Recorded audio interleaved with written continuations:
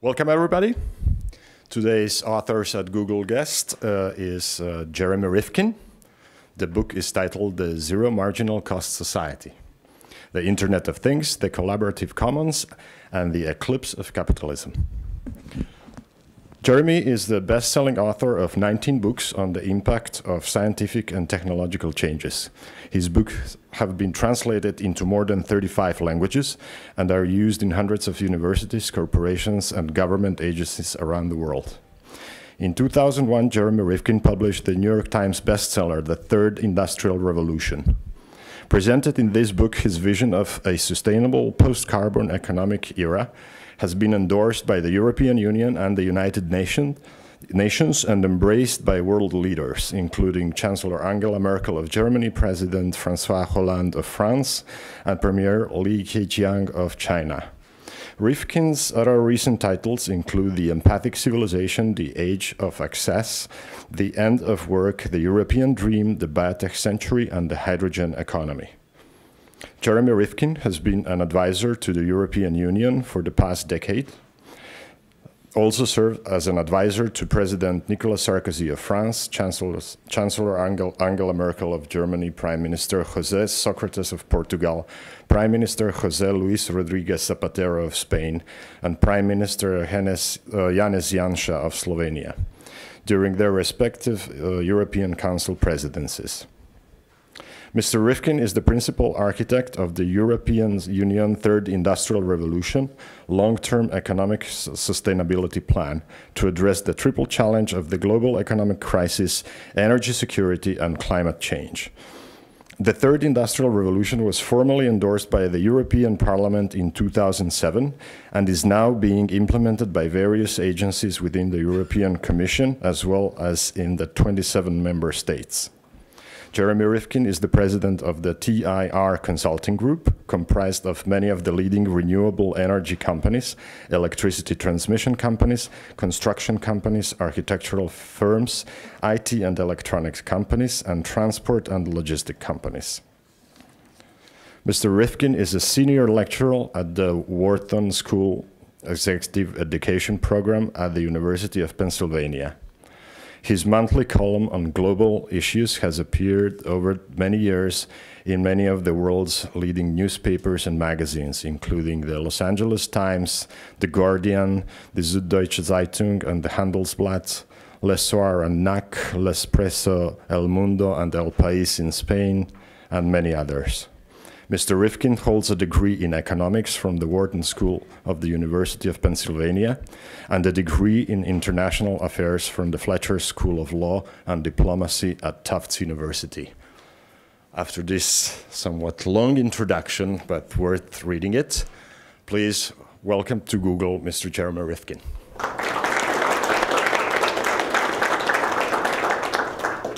Good afternoon, everyone. It's a pleasure to be with you here at Google this afternoon. We're just beginning to glimpse the bare outlines of a new economic system entering onto the world stage. This is the first new economic system to emerge since the advent of capitalism and its antagonist socialism in the early 19th century. It's a remarkable historical event.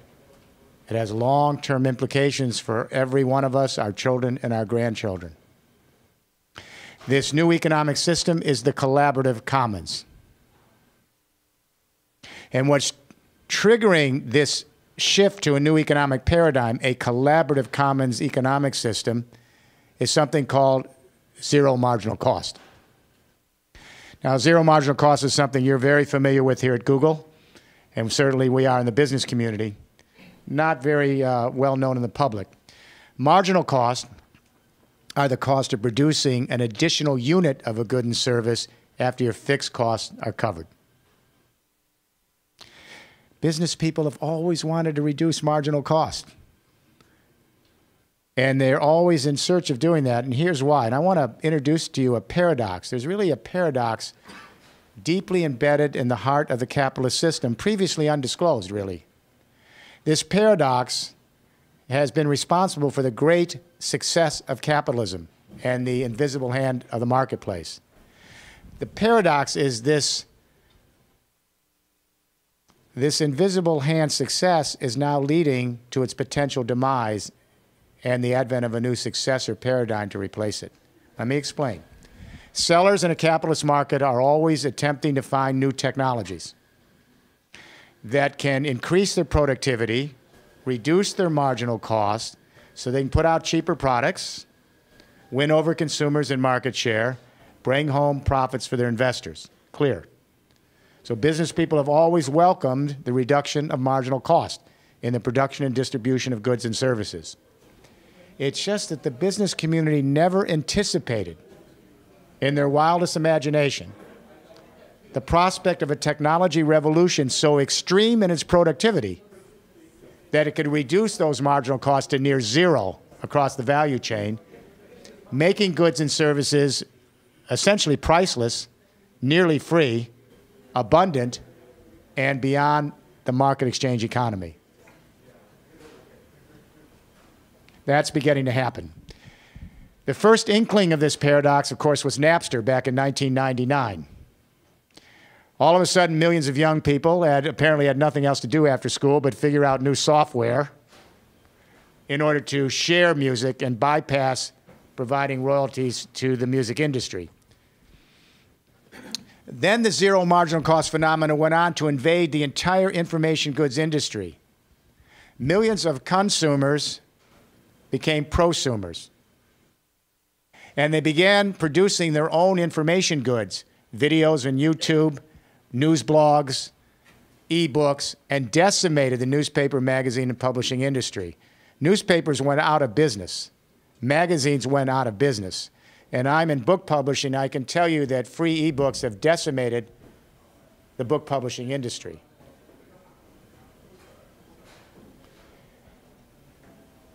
For a long time, industry watchers said, well, this is fine. We understand that more and more people are becoming prosumers and they're producing and sharing their own audio, their own videos, their own text, their news blogs. They're working together and sharing information on Wikipedia. We understand that. But we think that more and more free goods and services provides a basis so that the premiums will allow people to then go up to the freemiums will allow people to go up and have premiums. In other words, if you're a musician, you give away your music. And then you hope that the long tail will set in and enough people will then decide to go from the freemium to the premium, go to your concert, and pay a lot of money. Or the New York Times will say, look, we'll give out 20 articles a month free. And we hope that the freemium will encourage a certain number of people to subscribe to our news service, the premium. It hasn't happened. This was wishful thinking or naive. The more and more we are able as prosumers to produce and share our own information goods, the less likely we are to move from freemiums to premiums because our attention span is limited and there's so much free goods that they really don't push us into the premium category. And the proof is in the pudding. If you take a look at the newspaper industry, magazines, book publishing, and the recording industry, they've never come back from zero marginal cost. Economists, however, up until the moment now, our economists have thought, well, we think there's a firewall here.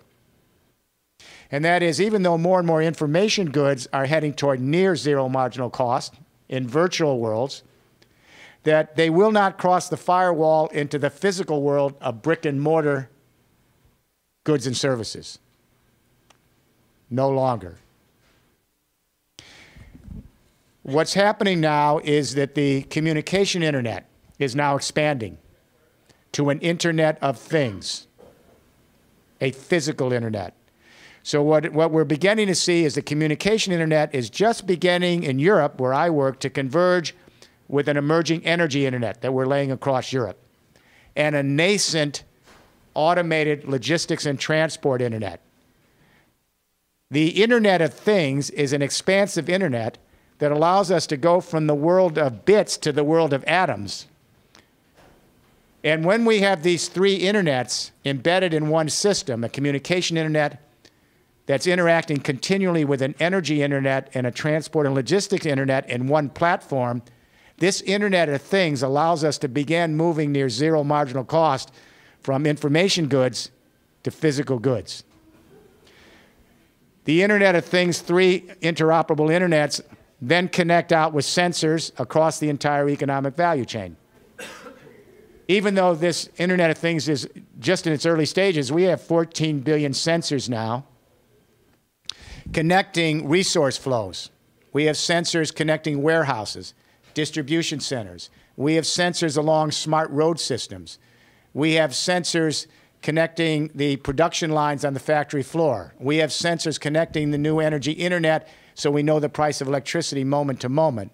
We have sensors connecting offices and vehicles and homes and appliances, continually feeding big data to these 3 internets that operate as one platform: the communication internet, the fledgling energy internet, the nascent automated transport and logistics internet. By 2020, IBM says we'll be at 30 billion sensors, and a recent forecast study a few months ago says that by 2030, we will have 100 trillion sensors connecting everything with everyone in one global neural network. When we move from the Internet to the Internet of Things, and we move from bits to atoms, we begin to see a completely new economic model that can get us to near zero marginal cost in the production and distribution of physical energy and physical products. So a prosumer, and millions of prosumers, and pretty soon billions of prosumers, are going to be able to go up on this expanded Internet, which is already here, and they'll be able to access the big data flowing back from all the sensors to the 3 internets operating in that general purpose technology platform. And with the apps that companies like Google will provide and others, they'll be able to use that data with their own analytics to create their own algorithms, because you can program it right into the app. You don't have to be a rocket scientist. And then any one of millions of prosumers will be able to increase their productivity, dramatically reduce their marginal cost, and produce, consume, and share their own physical energy and manufactured goods with each other, just like we now do with information goods. While this is early on, the trajectory is already clear. So if I had said to you in 1989, a year before the World Wide Web went online, that 24 years later, 40% of the human race, equipped with a cheap cell phone, a Raspberry computer, could send their own audio, video, and text, create their own entertainment, their own news, their own knowledge, any one of those 40% of the human race, and then share it with each other at near zero marginal cost on the World Wide Web, what would you have said in 1989? We did it in less than 20 years. As we move to the expansive Internet of Things, and from bits to atoms, what I'm suggesting to you here at Google is we're going to be able in the next 20 years to move to near zero marginal cost in the production of energy and some manufactured goods. Let me preface this. The big wild card here is food and water and climate change. Because if we can't address climate change and we continue on this road, if we can't produce food and don't have access to water in a reliable fashion, everything I'm telling you is derailed. Let me give you an example of how this new system is already in place in Europe. Let's take energy. We now have millions and millions of players, urban dwellers, small businesses, large companies, who are producing their own solar and wind green electricity on site in Europe. And that's at near zero marginal cost right now, so it's not academic. The technology for harvesting solar and wind is still a little pricey, but the price is on an evolutionary curve, just like computer chips. We never expected in 1960 that computer chips would be on an exponential curve, and here's where I agree with Ray Kurzweil, who I know is now here with you at Google. Send him my regards. We did a lecture together a few years ago. The pricing technology, a solar watt cost $60 to produce a solar watt in 1970. It's 66 cents today, and it's going down. We're on a 20-year exponential curve for solar and wind technologies So we're going to see the price of these technologies be as cheap as the price that we now have for cell phones, mobile, et cetera, in 20 years. We see the curve. Ray Kurzweil says that if we are doubling on the exponential curve every 2 years, 8 more doubling, 16 years, we're in the solar age. He may be a little optimistic. I'd say within 25 years, we're there. But here's the interesting thing. The moment you put up a solar panel on your building or a wind turbine on site, even before you pay back the fixed cost, and that's usually 3 to 8 years, so it's not a long time. Immediately, though, your marginal costs are near zero because the sun off your roof is free. The wind off the side of your building is free. The geothermal heat coming up from under the ground is free. Your garbage converted in a bioconverter to energy in your kitchen, that's all free. And in Germany, we've now seen this. I've been advising the chancellor, as some of you know, and working with the German government for a number of years, many years. We're now at 25% green electricity in Germany in 7 years. We're heading to 35% green electricity in 4 more years. And you know who's producing it all? We have 1 million buildings that have been converted to micro power plants. And millions of small players have joined together in cooperatives, small, medium-sized businesses, homeowners. They're generating the new electricity. What about the big, huge global electricity companies out of Germany? EnBW, E.ON, they're gone in less than 7 years. Remember what happened to the recording industry? What happened to newspapers? What happened to magazines and publishing? This is happening to the huge global power companies in Germany, and they acknowledge it. This last week, one of the directors of E.ON said, we're out of it. They're producing less than 7% of the new power and going down, down, down. They can't scale it because in the first and second industrial revolution, we have to scale with vertically integrated companies that put everything under one roof in order to get economies of scale. The Internet of Things is designed to be distributed, collaborative, peer-directed, and it scales to lateral economies of scale. Think of millions of young people sharing music, wiping out the recording industry. Or think of millions of people sharing knowledge on Wikipedia and wiping out the Encyclopedia Britannica. Now this is actually happening in Germany right now with green electricity. It's a disruptive revolution in the best sense of the term. Then let's take 3D printed products. We now have several 100,000 hobbyists, thousands of small and medium-sized startup companies that are printing out their own 3D printed products. And they're attaching their 3D printing operation, at least in Europe, into this new Internet of Things, this third industrial revolution. So if you're a 3D printer, whether you're in Senegal or Berlin, you go up on the internet, you download your software, it's all free. Most of this software is free, open source. Then you use for your feedstock recycled plastic. They're now using recycled paper. We're even using sand and gravel and melting it down. So you can get local feedstock at near zero marginal cost. Then they're powering their 3D printing factory with green energy from their energy internet that's generated at near zero marginal cost. Then they're marketing their products on global websites like Etsy with very little advertising costs. You just pay a short fee, low marginal cost. And then we're just beginning to put in the logistics internet. So we have now electric vehicles. And in 2 or 3 years from now, all the 6 major auto companies will have fuel cell vehicles out, trucks, cars, and buses, mass production.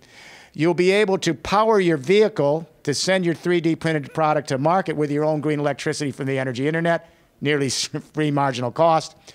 And the electric vehicles in a few years from now will be printed out. The first printed vehicle now exists in Canada, the Irby. You've probably seen it. It runs on solar. It's pretty impressive. And then you'll have GPS guidance, and thanks to Google, you will have driverless vehicles that can move across a system at will, near zero marginal cost. This is a revolution.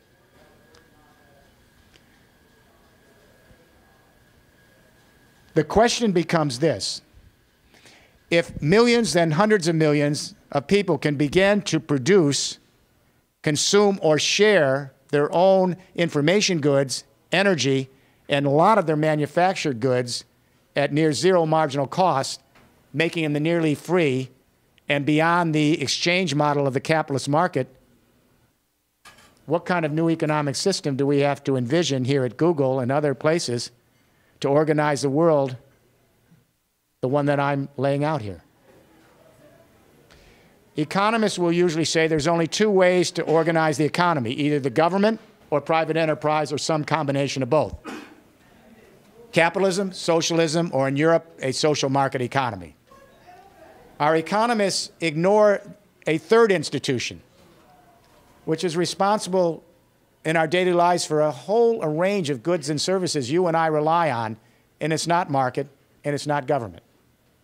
It's the social commons. Part of it's the formalized not-for-profit sector, but it's the social commons from cooperatives to credit unions. And a huge part of the human race is engaged in activities in the social commons, and with cooperatives, you share. When people say, how do you make money if you're not in a profit-making organization? How do you make profit? Wake-up call. There are hundreds of millions of people, actually billions of people, who are parts of cooperatives. The entire rural electricity system in the U.S. are rural electric cooperatives, and it's almost 50% of our transmission lines. When you get food at the store, it's coming from agricultural cooperatives. Most people around the world live in housing cooperatives. In Europe, banking cooperatives, if you're from Europe, they're bigger than the commercial banks. And it goes on and on and on. So the social commons is ignored by economists because it doesn't create finance capital. It creates social capital, but it's a big revenue player. In 40 countries surveyed, the social commons is responsible for about $2.2 trillion in revenue, and it's responsible for over 5% of the GDP in many countries, including the U.S. What's happening now is the social commons, which is a venerable institution that we rely on for educational institutions, our nonprofit, health services, daycare centers for our children, assisted living for the elderly, environmental organizations, cultural, sports, arts, it goes on and on. If they were eliminated and we just had the marketplace, we would not have much of a life on the planet. What's making this social commons now more relevant than any time in the past is this Internet of Things. Because the Internet of Things is a general purpose technology platform that's designed to be the technological soulmate of a social commons. The whole design is to be distributed, collaborative, scales laterally, not vertically, and it rewards collaboration across these lateral networks. It creates a sharing community. And of course, who understands this better than Google? Because you helped us create a sharing community. When we were kids, we always said, boy, it would be nice if there was a magic box, and all we had to do is click in, and all of a sudden, within 3 seconds, the knowledge of the world. You did it. We did it by queuing in to a communication internet that allowed us to laterally scale. But that's just the beginning of the story. So what's happening now is this expansive Internet of Things allows millions and millions and millions of consumers to be prosumers and join with small and medium-sized enterprises and connect directly, eliminate all the middlemen of vertically integrated global companies. It's the middlemen in vertically integrated global corporations, the Fortune 1000, that mark up their transaction costs along the value chain in order to have the margins. If you eliminate the middlemen with laterally scaled networks, you eliminate all of those margins and you can directly engage each other. But it creates a new system. What I suspect we're seeing here is a hybrid system, part capitalist market, part collaborative commons. The capitalist market is not going to disappear. There will be many goods that are sophisticated and will require a capitalist exchange economy, and there'll be sufficient margins for profit and return. But I do believe that by the time some of you are my age, mid-century, most of our economic life is going to be on the collaborative commons. It's just too sweet to say no to. There'll be attempts to stop it and thwart it and hold it up. But when the technology is available, people will get it one way or the other. The recording industry was not able to stop file sharing of music. The newspaper and magazine industry and book publishing, very powerful industries, they were not able to stop lateral economies of scale. So I think the capitalist market's going to be a very powerful player here, but probably a niche player in a more dominant collaborative commons, and it will be an aggregator of networks. The Googles, the Facebooks, the Twitters. There will be a lot of this aggregating of networks to provide the technological base for the Internet of Things expansion, because that's sophisticated software and hardware. That's where you find the edge in order to have the capitalist market work together with the collaborative commons. In economics, we've always believed that the most efficient economy is where you sell at marginal cost. We just never expected zero marginal cost. I'll let you in on I'll let you in on something. This will amuse you. And Larry Summers, if you hear this, my little thing here with the folks at Google, this is pretty interesting. Larry Summers was the president of Harvard University, past U.S. Secretary of Treasury.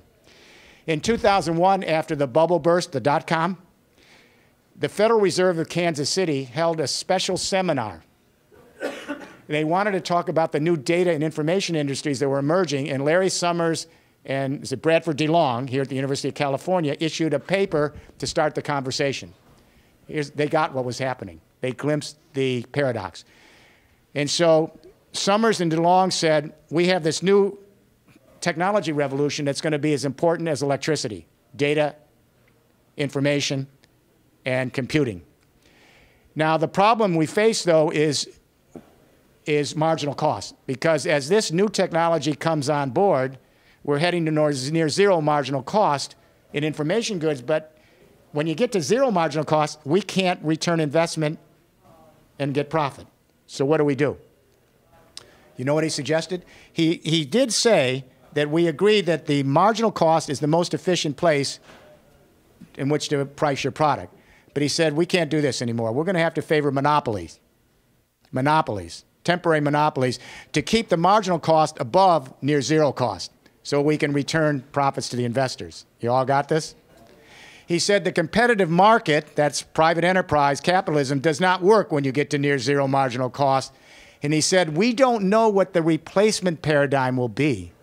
The fact that the former Secretary of Treasury and president of Harvard University actually suggested there's a replacement paradigm, that the competitive market doesn't function and we need monopoly, is astounding, but he thought he was talking to a small group of people inside the Federal Reserve. It's in my book in Chapter 1.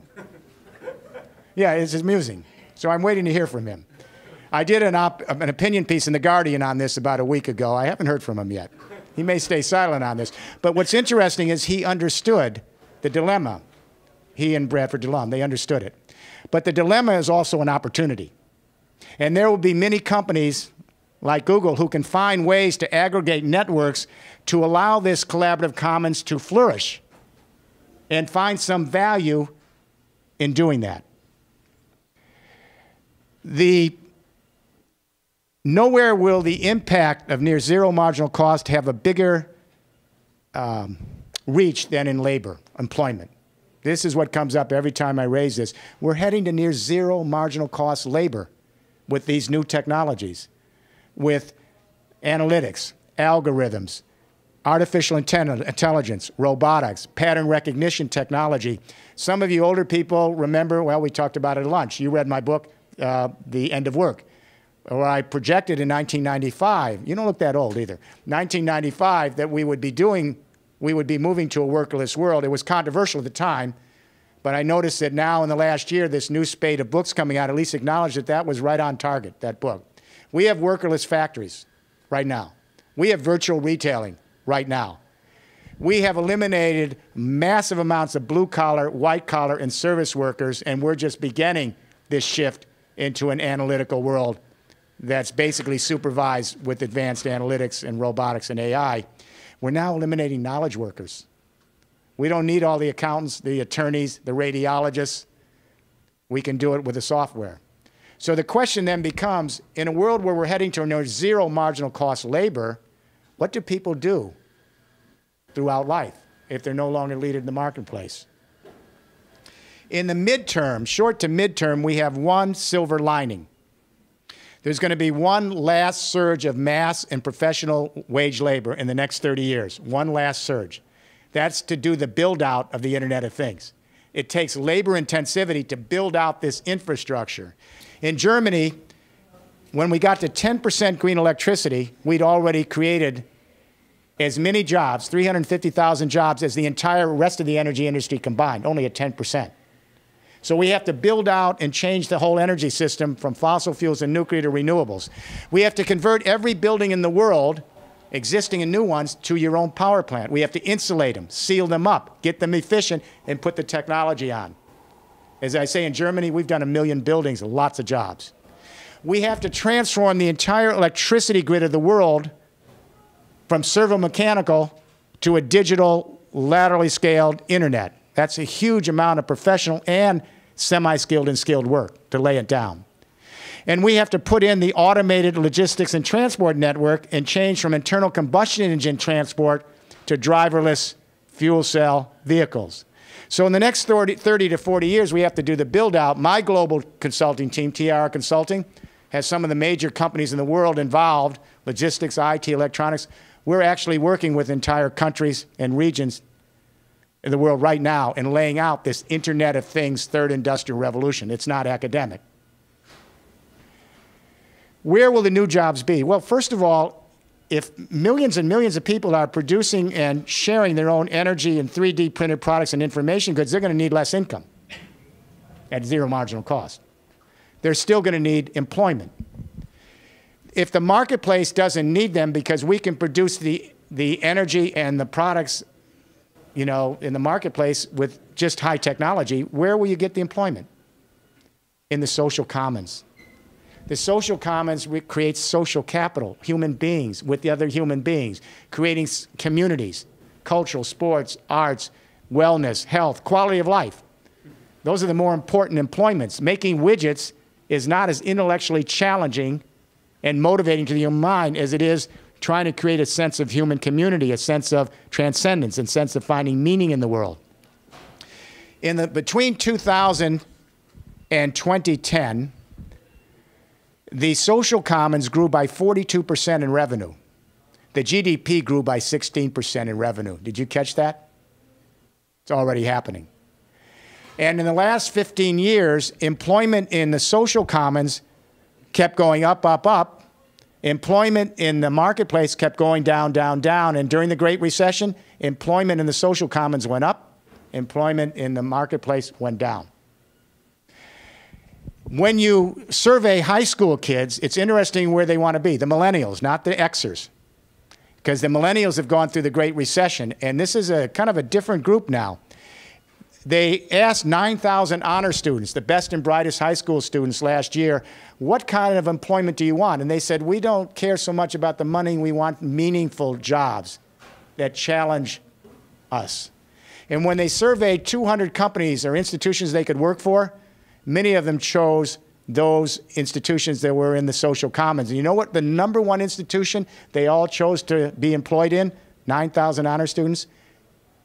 It wasn't Google.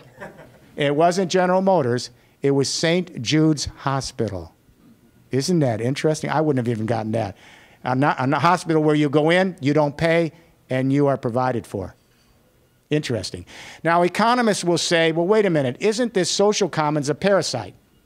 It isn't a self-sufficient sector because it relies on government grants and private philanthropy to maintain itself. That's a myth. The Johns Hopkins University survey of 40 countries shows that 50% or more of the revenue in the nonprofit social commons world is fees for services rendered. Healthcare centers, educational organizations, environmental groups, et cetera. Only 35% of the revenue comes from government entitlement and maybe 10, 15% from philanthropy. Well, on this scale, you'd have to then ask about the marketplace because 36% of all the GDP in the United States goes from the government, taxpayers, to private enterprise so that they can engage in building out things that we need. So is that parasitic? We provide more for them than we do this sector. So I think what we have here is a very interesting dynamic unfolding. It's going to raise very substantial questions about who will control this Internet of Things. Will it be open and transparent? And let me say, Google has a very big responsibility here to lead. We are very worried about network neutrality, and I know you are as well. You know, network neutrality was critical to the idea of the World Wide Web. And if we're having an Internet of Things, without network neutrality, it fails. It will be enclosed, privatized, monopolized, and we will not get to a near zero marginal cost collaborative commons world. In January, the U.S. Court of Appeals, the second highest court in the country, 5-4, you can guess the vote, they struck down network neutrality, the central principle of the Federal Communication Commission overseeing the internet, because they said this was not within their mandate. So now the FCC has to go back and try to recast this idea of network neutrality with new protocols. But already, as you well know, the cable and telecom companies are saying, wait a minute, we own the pipes. We're getting tired of this. We want to make sure that we get some return here. So we think we ought to be able to charge different prices. You know, and network neutrality means everyone's treated the same. You get a service provider, you go up there, no one's left behind, no one's put at the back of the line, no one's put at the front of the line. But now the telecom and cable companies said, we want to change that. We want to provide different kinds of premium services so we can discriminate and decide who gets what and on what time schedule. And we even would like to control some of the data. It's going through our pipes. So it's going to be essential that the internet companies that have brought us this social commons make sure that we keep an open network neutrality. Now let me say one more thing that may step on a few toes here. I love Google. I use Google every day. I don't know what I'd do without Google as a research tool for my office. I love Facebook. I love Twitter. I use Amazon. But we are now reaching a point now where these institutions which have provided the social commons are starting to look like global public utilities, social utilities. There's, what, 6 billion queries on Google a day, I think? And I think you're around 67% of the research engine market in the US and 90% in Europe. It's 50 billion in revenue. You're doing well. And then you take a look at Facebook. 1 out of every 6 people on the planet almost is on Facebook. That's amazing. And Twitter, you have 640 million people. And on Amazon, 1 out of every 3 purchases start on Amazon, including mine. So we love these internet companies because they've allowed us to create and began to facilitate a collaborative commons. But we're going to have to find some way as you mature as global institutions that there's the appropriate regulations both internally and externally to make sure that we facilitate open, transparent sharing on this collaborative commons. And that's the responsibility of a younger generation in Google to make that happen. Then we can have the best of the new world. Last thought. I think this is going to be a rough road. I have to tell you that the real wild card here is climate change and cyber terrorism. The latter is more addressable than the former.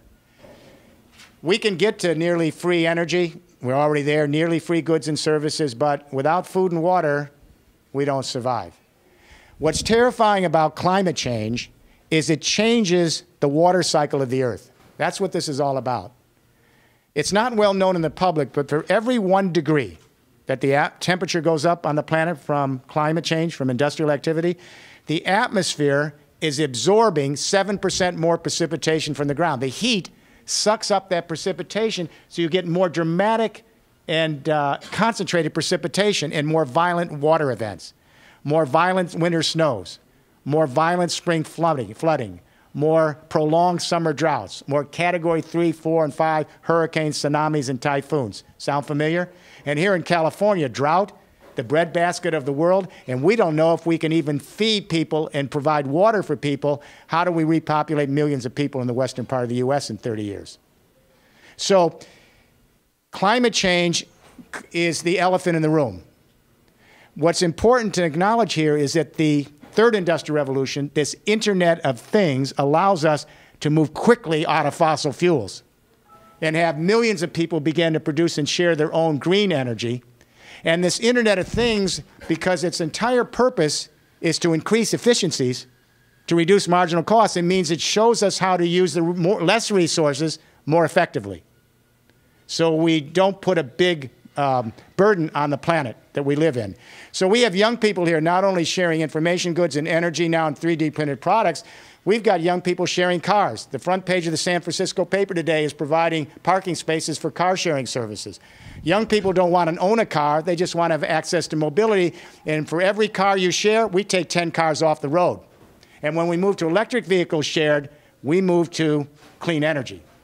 And we have young people now sharing their homes and apartments. The big issue in San Francisco this week, Airbnb. And Airbnb's success is near zero marginal cost. They have the web up. That doesn't cost them anything after they put it up. And how much does it cost someone who owns an apartment or a home? They've already covered their fixed costs. They're paying their mortgage.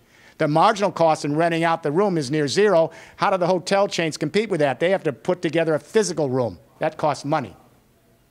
But so we have car sharing and bike sharing, and now we're sharing apartments and homes and clothes and tools and toys. So we have a generation that's beginning to believe it's not about ownership, it's access. And if more people share what they have, less has to be produced. It does have a negative impact on GDP, but it has a positive impact on quality of life, and that's the way to measure a good economy. Last thought. It isn't just about technology. Google is a tremendous place to be.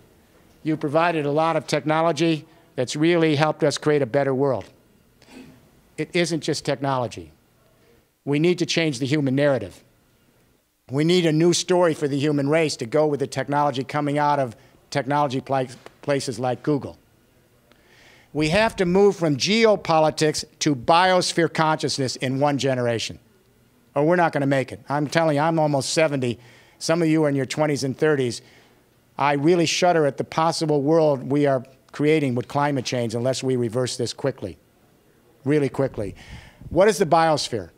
That's the sheath from the stratosphere to the ocean depths, where 40 miles, where all life interacts with the chemicals of the planet to maintain this Earth and life on it. I'm guardedly hopeful because we have young 15-year-olds coming home from school, and they actually have biosphere consciousness. It's a new thing. They're asking their parents, why do you use so much water when you're in the bathroom? Why do you have the TV on? We don't use it. Why 2 cars? Why not car share? And here's the one I particularly like. Why is that hamburger on my plate? A lot of 14-year-old kids aren't eating. They're on strike. Did the hamburger come from a tropical rainforest in Central America? Did they have to destroy the tree canopy for 4 inches of topsoil for my burger? And the kids are smart enough to know that those trees are the habitats for rare species that go extinct when the tree canopy is knocked out. And the kids also understand when the trees are knocked out to graze the cow for the burger, the trees are no longer absorbing CO2 from industrial climate change, so the temperature of the planet goes up, and some farmer, she can't feed her kids because she has floods and droughts on her land. They're learning ecological footprint. It's a metric. They're learning that everything we do intimately impacts some other human, some other ecosystem, some other species on this Earth. So I'm guardedly hopeful. We got a young generation here that's beginning to see we live in one indivisible community, the biosphere. And if we can facilitate the process where the Googles of this world can help connect us in a neural network so that we can dramatically increase efficiencies, reduce our marginal costs, and that means using less resources more effectively and taking a less burden on the planet, we may get to a better world by mid-century. I don't know if we will. You will be the judges on your watch. So it's essential that Google and the other companies like Google, you need to help lead this so we have a chance of rehealing the planet and creating a future for our children. Thank you.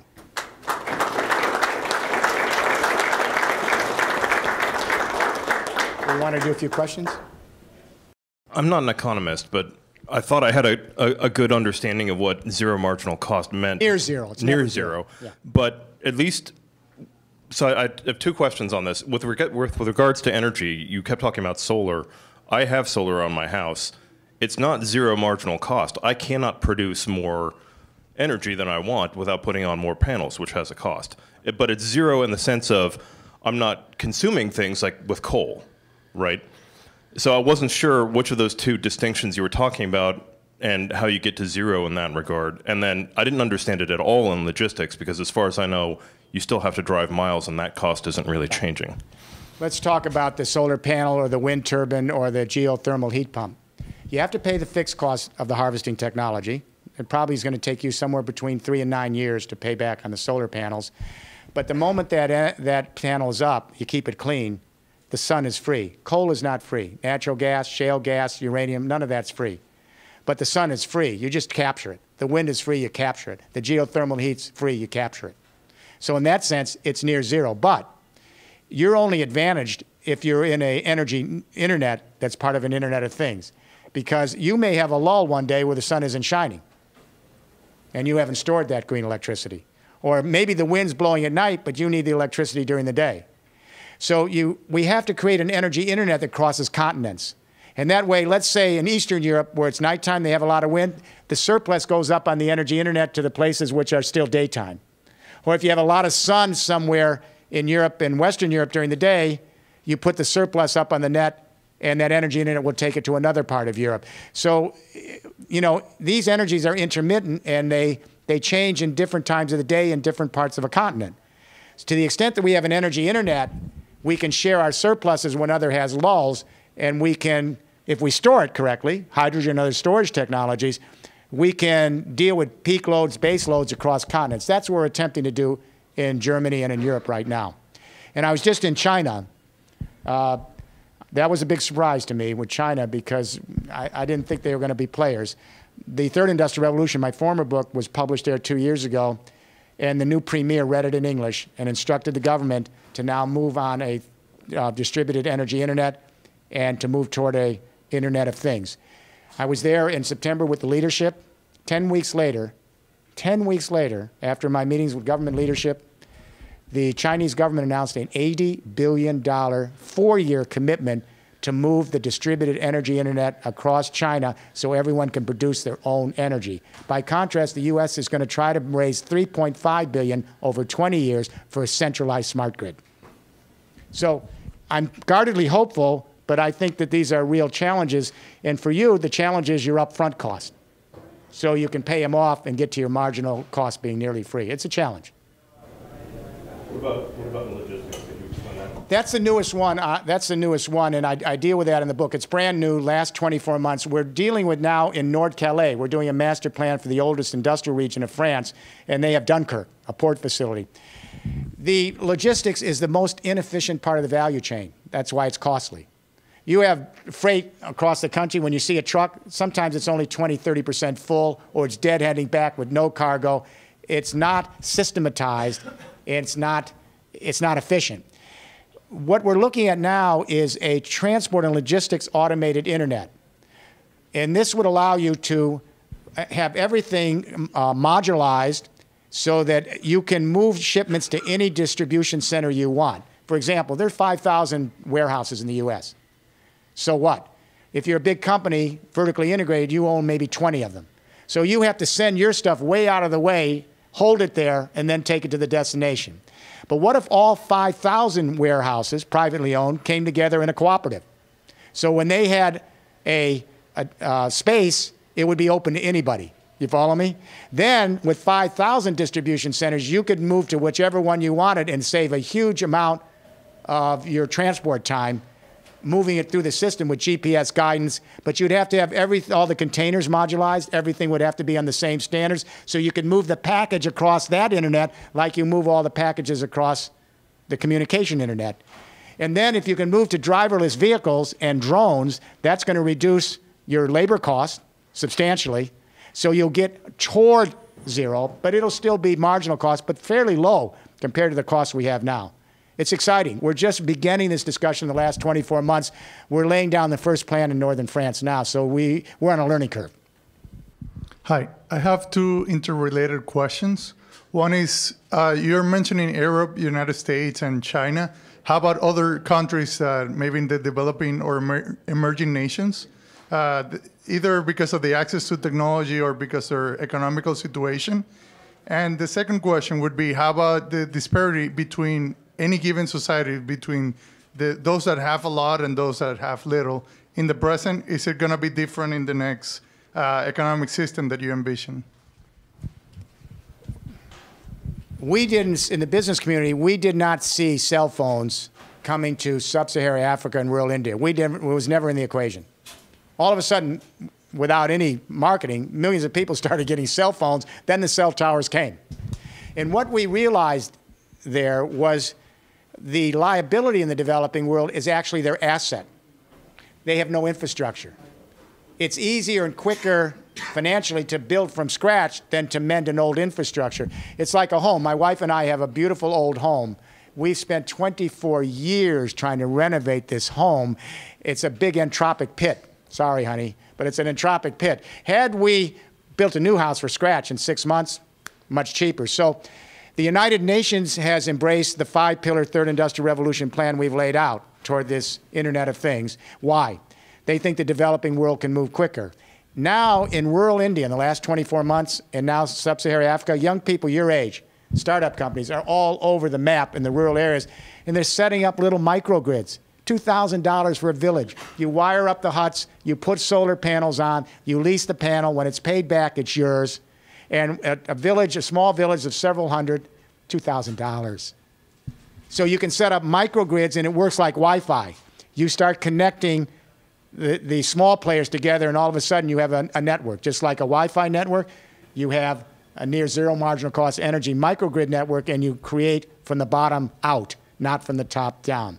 That's beginning to happen. It's pretty encouraging. As to the haves and have-nots, let me say, you know, I taught the advanced management program at Wharton for 16 years, our CEO program, nearly 16 years. We all believed in the first and second industrial revolution, we had to vertically integrate our business activity. Every society needs 3 things in order to organize itself as a society: a form of communication, a form of power, and a form of mobility. When communication comes together with energy, they create new systems. For example, in the 19th century, the communication, we went to steam power printing, cheap, efficient, mass-produced printing, and the telegraph. That allowed us to manage a complex coal power industrial revolution. That was the power source. And then we introduced the locomotive for the mobility so we could bring dense urban areas together and create national markets. 20th century, second industrial revolution, the form of communication was centralized electricity, the telephone, then radio and television, to organize a power source, oil, and a new mobility factor called the internal combustion engine. The third industrial revolution, the communication is the internet and the Internet of Things. The power source is the energy internet and renewables that are distributed energies. And the mobility is an automated, driverless transport and logistics system in one platform. So I think the trend lines are there, but what it allows us to do now is eliminate vertically integrated global companies where they were essential in the first and second industrial revolution because they reduced marginal cost. They eliminated a lot of middlemen. They put everything under one roof. But now the Internet of Things allows millions of people to even bypass those types of vertical organizations, scale laterally, eliminate all the middlemen, and you directly engage each other. That's what the Internet's about. Millions of people go up there on lateral economies of scale. They are bypassing, thanks to Google and all these others, they're bypassing all the middlemen with information goods. Now they're going to be able, with these lateral economies of scale, to also move to the world, the physical world, energy, and 3D printed products. So I should say things like couch surfing and Airbnb are just the beginning of this shift. But what it does is it democratizes the economy. And hopefully you'll be in a world in 2050 that won't be the 1% and the 99%. It'll be a shared economy, a sustainable, good quality of life where no one's left behind. Now, is it utopia? No. Will we actually get everything I'm laying out? Doubtful. But if we can at least see this as a possible narrative, it's a pretty good journey to be on, even if we only get half of it done. And it's a lot better journey than we're on now, where we have a second industrial revolution that's bringing us mass unemployment, a greater disparity between rich and poor, and climate change threatening our survival. So I think this new journey is a positive journey. It's going to be fraught with problems and challenges, but it's worthy of your generation to help we heal the planet and create a more just world for all of us, hopefully. So I had a question again about zero marginal cost. Near zero. Or near zero. I work in manufacturing, and we use 3D printing quite a bit. But the thing that we like about 3D printing is that it's a very low fixed cost in exchange for a much higher marginal cost. So marginal cost for current manufacturing is already very, very low, much, much lower than 3D printing will ever get. So I guess maybe I'm misunderstanding what you mean by the near zero marginal cost on manufacturing. My understanding, of course, the printers are pretty cheap, but they're not very sophisticated. You can get a printer now for $1,200. The big sophisticated printers cost more, but you're right. It's It's an exponential curve. The fixed costs are going to really go down, especially because it's additive manufacturing. It's already much lower. Yeah. It's already much lower than a typical, like a traditional manufacturing line. What brings the marginal cost down is its additive manufacturing. I always taught subtractive manufacturing. In centralized first and second industrial revolution factories, you take a big hunk of material from nature, cut it up, tear it down, winnow it, and then put the product together, and you throw a lot out, all right? As you know, with 3D printing, the software is directing the molten material to layer by layer build up a three-dimensional product with moving parts. It's additive manufacturing. It uses, what, 1/10 of the material. With additive manufacturing, you are using a lot less materials, but you're talking about the materials themselves. What I'm saying is that what I've been seeing in the industry, in Europe at least, is they're using a lot of recycled plastic now, which is very low cost. And they're now using, as you know, in the Scandinavian countries, they're using recycled paper, which is low marginal cost. And we now have some printers that are using gravel, rocks, and sand for various things, which is just locally available. I think it's going to be a while. This is so new, and you're at the cutting edge of it here. It's going to be a while before 3D printing is on center stage. But at least the kind of work you're doing, I'm sure you feel very positive that it's going to lead to a new kind of manufacturing that's going to reduce both fixed and marginal costs down the line. It's going to take a while. Otherwise, why do it? I'm hopeful that here at Google, help lead us into this new world. We need to join together all the people on the planet with this new technology and hopefully create some hope, because I see a lot of despair, a lot of cynicism, a sense that nothing can happen. But we're right now on the cusp of a great economic revolution, this shift to the collaborative commons and an Internet of Things platform that allow us to begin to produce and share goods and services with low or zero marginal costs and in a sustainable way for the planet. It's the journey we all ought to be on. Thank you.